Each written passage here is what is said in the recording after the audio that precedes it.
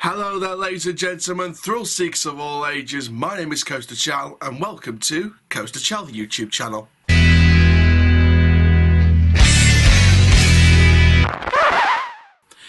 Hello there, ladies and gentlemen, thrill seekers of all ages. Coaster Chal here, Doncaster born but built for theme parks, and welcome to a Theme Park Newsroom update. Today we're going to Knott's Berry Farm because they've made a huge announcement on the renovation of Montezuma's Revenge, which will reopen for the 2023 season. Now, before we get started with all of this, make sure you do like the video if you've loved it, comment down below your thoughts and opinions on this, subscribe if you are new around here, click the notification bell so you never miss a YouTube video, go in the description for the social media links and the Google Forms link where you behind the camera can submit your own video ideas. And for now, guys, let's talk from Screamscape's article on the renovations of Montezuma's Revenge at Knott's Berry Farm. So Knott's Berry Farm has just made a surprise announcement these past couple of days that we'd not even heard whispers about. As of January the 10th, 2022, Montezuma's Revenge will be closing down to undergo major renovations.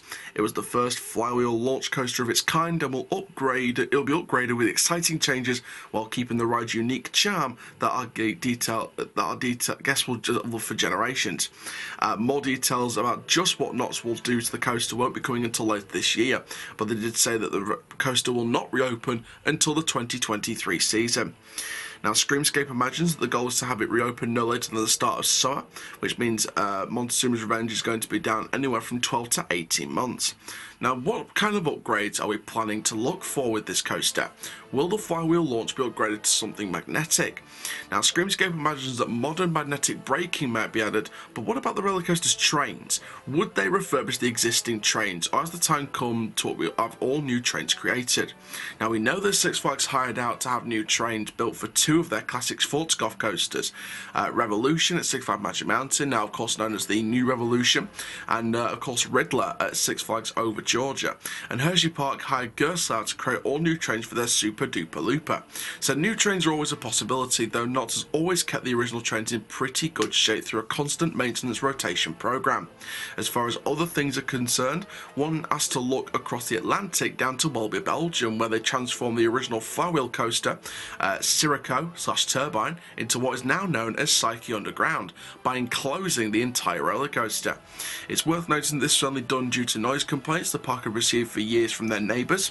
Now, while all this indoor setting is unique, in the case of Psyche Underground, they also purchased new trains from Gerstlauer, along with changing the launch system to a quiet LAM-based system. Let's hope that Knott's has studied what happened to Psyche, as a new magnetic launch has long been criticised as far too slow and gentle in comparison to the original thrill of the flywheel launch. So there's definitely some very interesting things that could be done here with Montezuma's Revenge.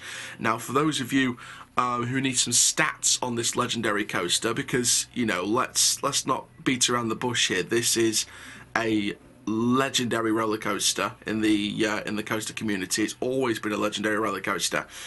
This is a Schwarzkopf flywheel shuttle loop coaster that first opened back on the 21st of May 1978 with a length of 800 feet, a height of 148 feet, a speed of 55 miles per hour.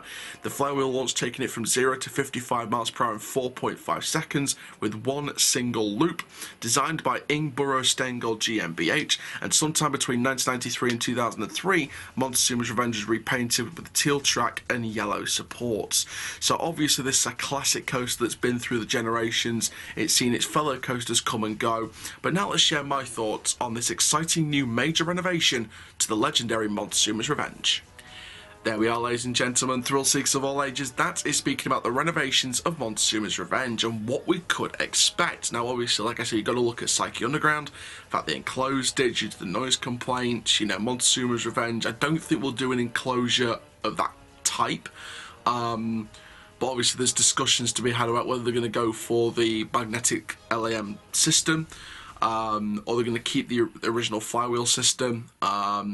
Are they going to add magnetic brakes to the ride? Are we going to get a new bunch of trains refurbished from Gerstlauer or someone else? You know, look at the New Revolution, look at Riddler, look at Super Duper Looper at Hershey Park with the Gerstlauer trains, look at the new trains on Psyche Underground when Turbine/Sirocco at Welby, Belgium was turned into Psyche Underground, or Psyche Underground, however you like to pronounce it there.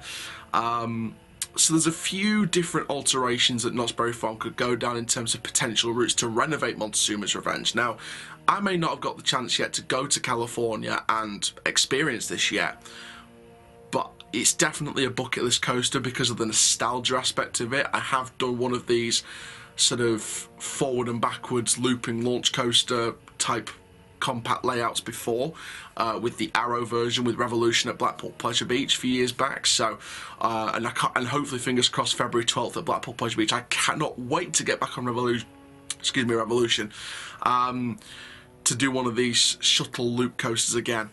But looking on this Schwarzkopf model with the Montezuma's Revenge, I think it's going to be interesting to see what kind of route the park go down in terms of renovating the coaster. Like I said, magnetic brakes, I think, could be a possibility. I'd like to see some new trains, maybe some new landscaping or theming around the area. Maybe paint it up, maybe look a little bit nicer, give it more of a modern Montezuma theme. There's a few things it could do to renovate the coaster, but also renovate the area around it, make it look a whole lot newer. Because Montezuma's Revenge, like I say, is a classic coaster, it's a retro coaster, it's a vintage coaster in the community, and you know, it's nice to see some renovations happen, but we want to make sure it's the right renovations to add the extra generations of lifespan onto this coaster. So fingers crossed the renovations go down well, whatever they may be. And of course we'll hear from the park later this year to see what they are. But of course the coaster will open for 2023. It will be closed throughout the rest of this season after January 10th. So you've only got a couple of days now to ride it. And after January the 10th, that's it. Closed for renovation, reopens in 2023. So we'll find some more details later this year, and we'll see what happens. But a legendary coaster gets the upgrade it deserves. But there we are, guys. Thank you very, very much for watching this Theme Park Newsroom update on Knott's Berry Farm and Montezuma's Revenge renovation. Make sure you do like, comment, subscribe. And for now, my name is Coaster Chow, kill it on the coast life, and I'll see you guys next video very, very soon. Take care, guys. Have a Knott-tastic day.